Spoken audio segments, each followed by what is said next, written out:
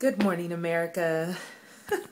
My name is Nina Bruton, and I am here to share with you all just a little bit about my father, Carl Ligon. It's June 14th, just a few days before Father's Day, and it is actually my third wedding anniversary. So I will be sharing with you all a couple of wedding photos of me dancing with my father.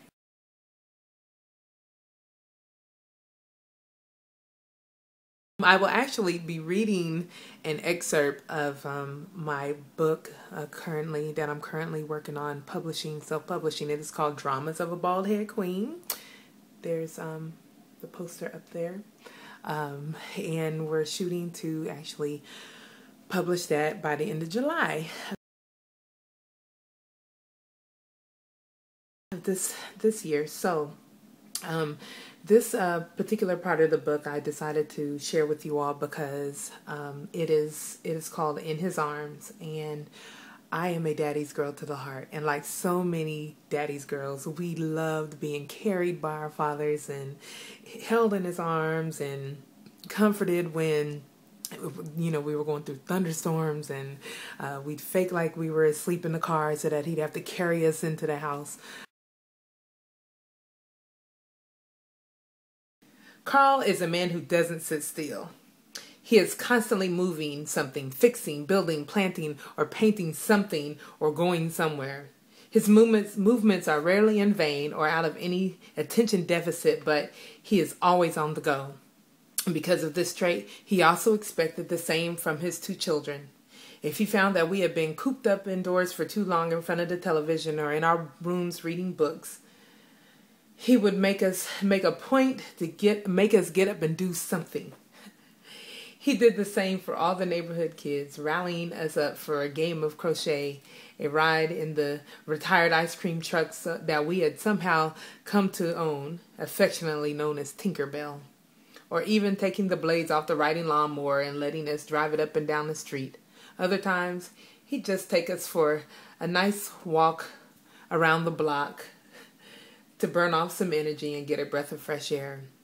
Anytime we'd be out walking, after running behind my older brother and fighting to keep up with Daddy's long stride, my small body would become overwhelmed with weariness, leading me to throw my arms up as if sending praises to God, as I was, reaching to the only God I'd ever known at this point in my life.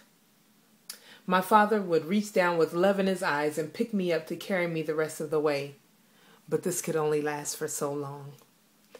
The time would quickly come that my father introduced me to the first harsh reality of this life, that he couldn't carry me always.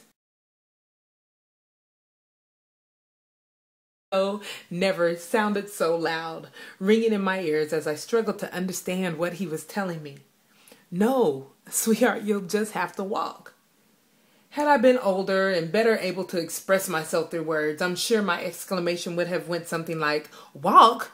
But Daddy, I'm tired. And I've been walking." But instead, I settled for tears. I cried at the idea of going on when I was tired and chilled as I was this evening.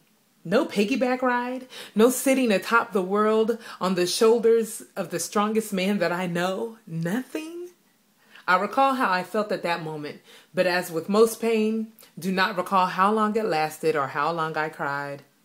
He assured me that I was a big girl, and as usual loved on me just enough to calm me down, all the while sticking to his word. You'll just have to walk. He made me walk that night, but this is not the last time he'd ever hold me in his arms.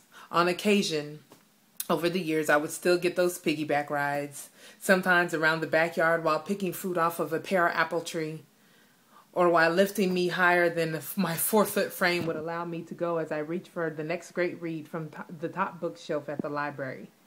He always had a way of building me up to be independent while showing me how to help myself, however, was sure to assist me as he felt I needed assistance, and only rarely when I asked. My father is one of the most amazing men that anyone will ever know. He is loving, he is kind, and I have watched him overcome great odds when it comes to addiction with alcohol, and a number of other things that haunt a man just trying to raise 2 children all on his own. So he's not always been the best dad, or so he thinks, but he's my dad, and I love him. So thank you for allowing me to share my story with you. Thanks again.